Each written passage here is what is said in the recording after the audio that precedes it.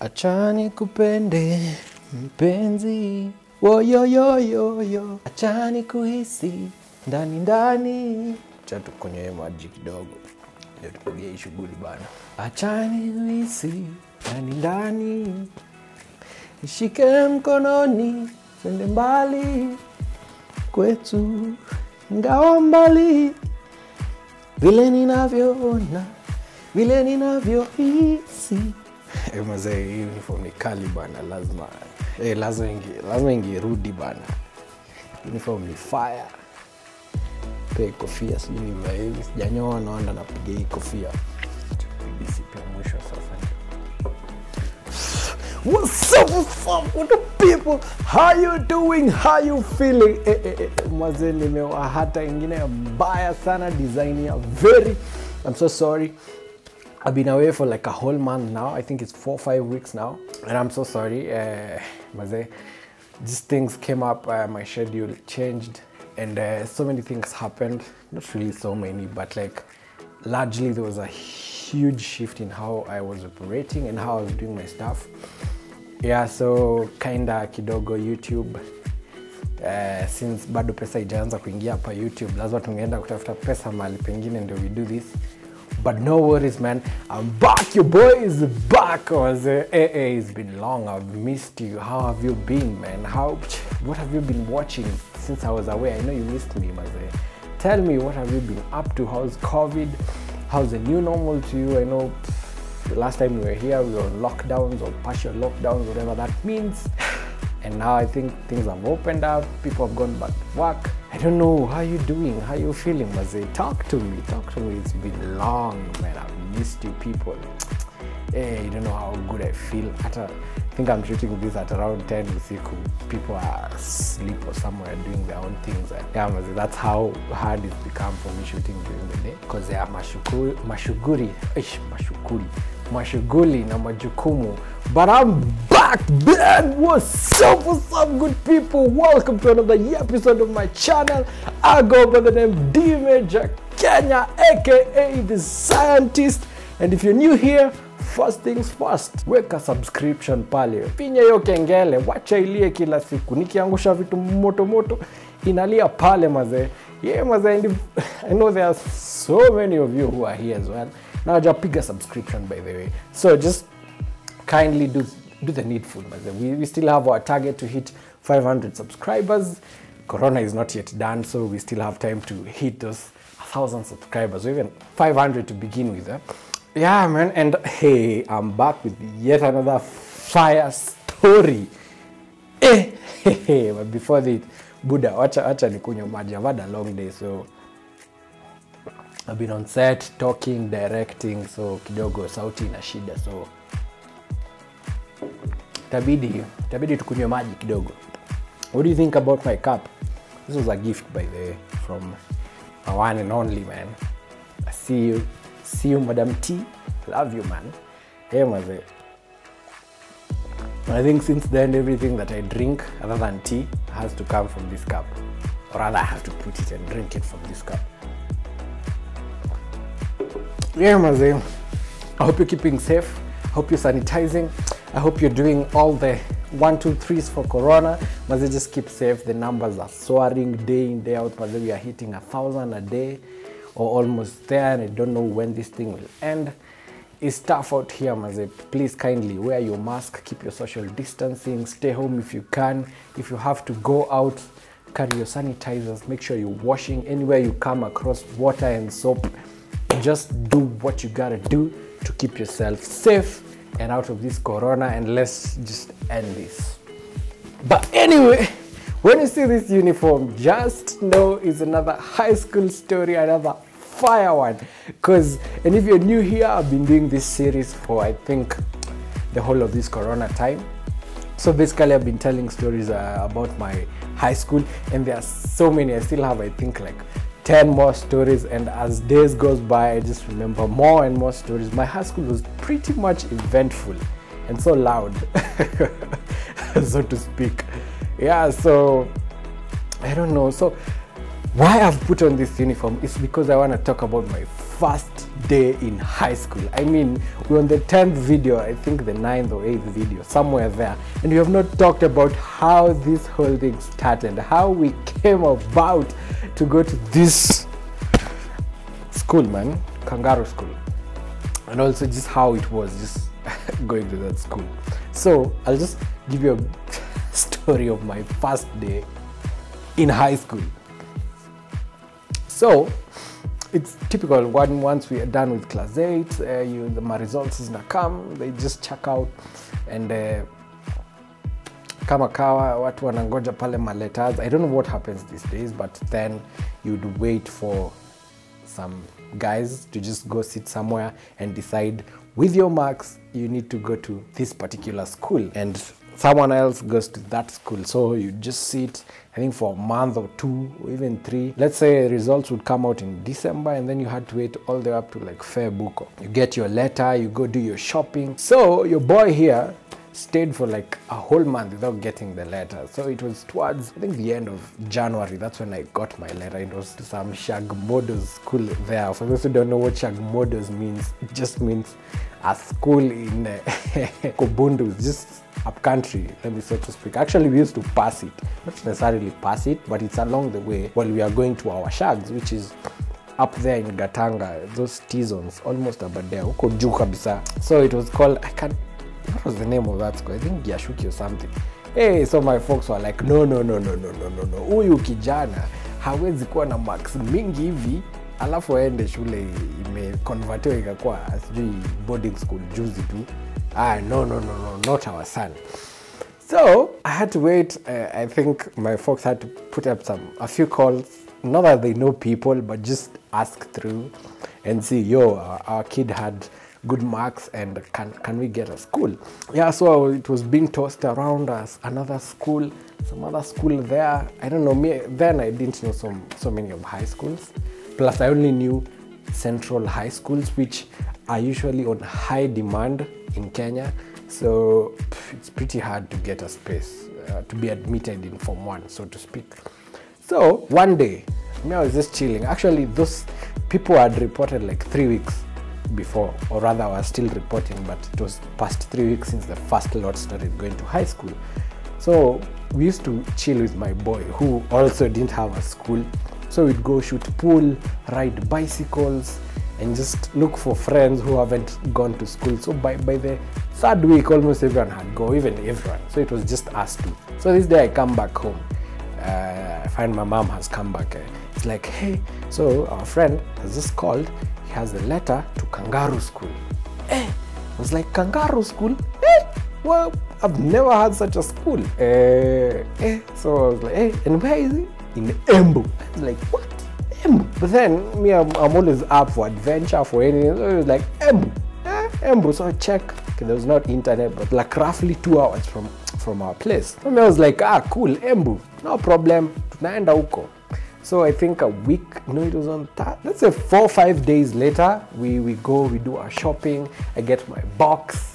They had, I think the friend sent the letter the following day. So we were to report due with a hockey stick, a full ream of printing papers. That's cool. I don't know why a Kenyan high school, why do they do these things?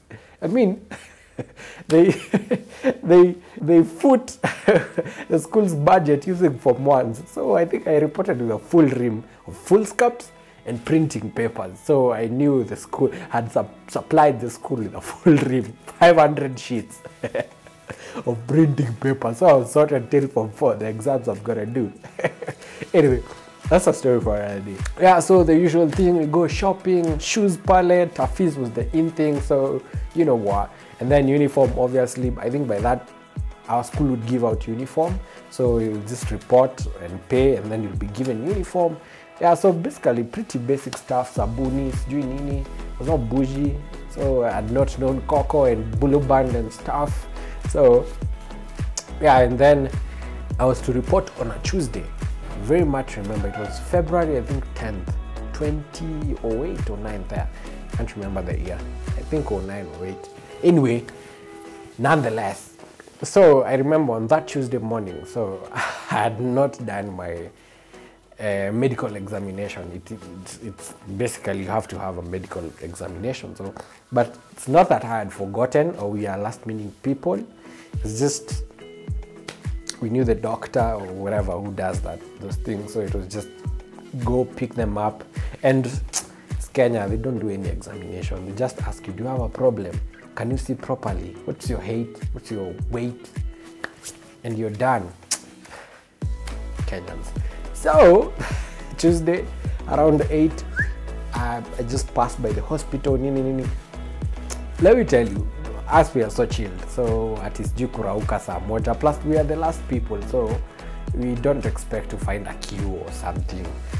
Yeah, so CCR, go to the hospital, pick my certificate, come home, eat good food for the last time, because my big brothers were in high school already. Some had even one had finished, but the other one was there. So it was like, oh, you'll start eating githeri, which is horrible. It's doing what? So you better eat well. It's your last day. I thought my big brother was in Campo, so he came to take me. So around 11, we enter our old car. It was KYP. I still see that car. Whoever bought it still owns it. Actually, it was KYP 239. I'll never forget that car. I actually learned how to drive in that car. So CCR, we just go. So me, I'm on an adventure because I've never been to Embu. I've never even been to those sides, Jimwea or Kirinyaga. So we're just driving, typical of my folks. This is telling me, oh, that's where. When we reach Embu town, same story. My dad has like a million friends all over the country and elsewhere. So I have another 2 friends here. So let's say hi. Tukaingia mahali huko tukapoa soda sijui na nini tukapoa soda nini. Typically, we are Africans, we do these things where when you have visitors, a conversation, lazima mkunywe kachai, you have some tea, some snacks somewhere here and there. Yeah, so kapoa soda, and then still we are not done with the friends, so we went to another friend. Luckily we had to kumpata, so we did fine. So it was like, let's first go drop you to school. Then when we come back, we'll say hi to him. By this time it's around 3. So we reach the esteemed. So I don't know, I can't remember my first impression of the school. It was huge actually. So it's like, looks a good school, but then the gate was so tiny. I was like, but now the gate is so dope, yeah, anyway. In a Katu, perhaps some other place. But then what struck me first, it had like really nice tarmacs, and then you could see the field. I think the order, it was very well done. I think whoever did the school did some good stuff in planning. So I can remember seeing, those are the toilets, the color, and then it's an old school, so it had that vintage feel. And then I think there was a hall there that was dilapidated, an old hall, which later was renovated to a very nice hall. Not really nice, but just a hall, a habitable hall, so to speak. Yeah, so I was just taking here. I was like, looks cool. But then around that time, people were in class, but it was towards the end of the day, so I think the last session. Yeah, so we passed by the watchman straight to the administration block. So I get there, obvious, it's been 3 weeks since people reported, so obvious, they don't expect anyone, or if at all they expect, you'll go via the secretary. It's not like the first day when they're expecting everyone. So I go via the secretary, I'm told, you can go there, so you pass by the bazaar, give you a check or something, with your paid fees, or you first show your letter, just typical to admission. So my first person I think we had a conversation was the boarding master. There were 2. There was this cool guy, Mr. Nganga.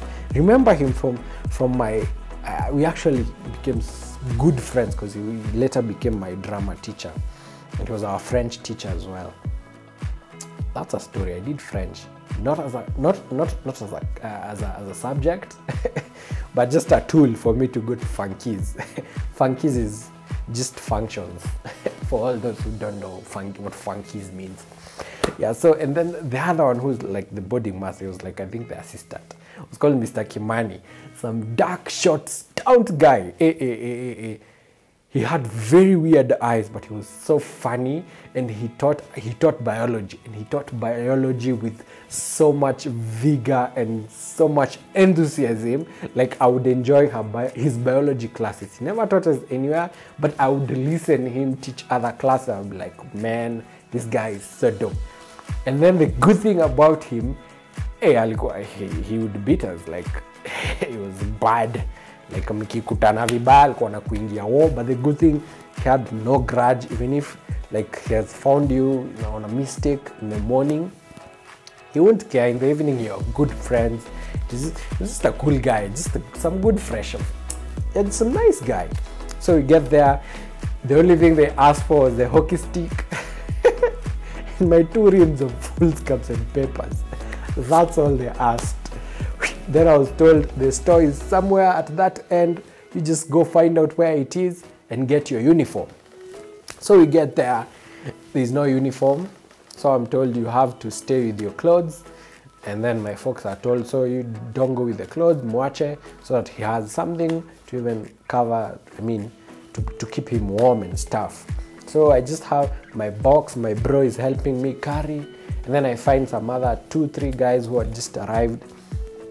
And we kind of became friends, or just talking. I even forgot I was with my folks together, so they just came and told me, you guys, you even like, I think you're home now, so as we can go, you just sort yourself. Midterm was, I think, that Friday or the following week, I can't remember. So it was like, you'll find your way home, just see the matatus people are using, and you'll find your way home. Once you get to town, I'm sure you would know how to go home. So I was like, cool, man, cheers. I didn't have even homesick because I'd stayed home for so long. So I was so happy to start this journey. Yeah, so we were there just chilling. And then the storekeeper, let me tell you about this storekeeper. She was our storekeeper, our matron, our everything. Typical guys school. We don't have a TSG, a matron for this. She was even the cateress. She was everything. She was the owner of the canteen. She was called Rose. Very huge.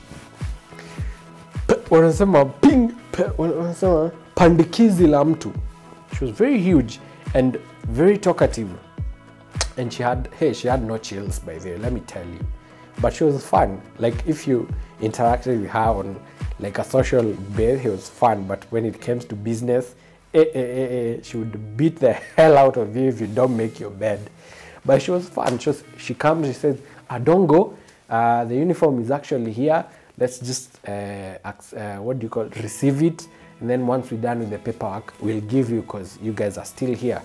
So luckily, I got this sweater I was given in Form 3, but some other old one I was given, so that's how I ended up. So my folks had not left, I think, so I just gave them my home clothes, and I jumped into my so-called uniform that I was to be my clad for the next 4 years. So by then also classes were done, so they called the prefect to my house or dormitory. It was GI, it's called GI, but in full it's Geshogo. So the dormitories were named after I think famous towns. So there was Embu, Mwea, Mbere, I can't remember, Gishogu. So I was taken to Gishogu and was given a yellow t-shirt, because every house had its own color of t-shirt. So I get there, it was weird. I found it clingy, but I was like, I don't have much option. I don't know what I expected in here. At least we had cubicles. So my first problem, I didn't get a bed because I'd come late. So hakukuwa na vitanda. So I was told to squeeze to some other guy, I can't remember. No, I can't remember, but I forgot his name. But I can remember him. And then, so there were Form 2s sleeping in the lower bed, and then the upper bed, Form 1. So we shared with this guy. And the Form 2s, yeah, I still remember them. One of them is my friend, the other, I don't know where he went to. But I can remember him if I see him. Yeah, so that was more like it. So I just placed my box somewhere. And then since it was games time, I just decided, let me go explore. I'm an explorer. So the boarding teacher had told me you report to 1S. So 1S was to be my class. And so yeah, and it was games time. So I just walked. Let me tell you a story kwanza.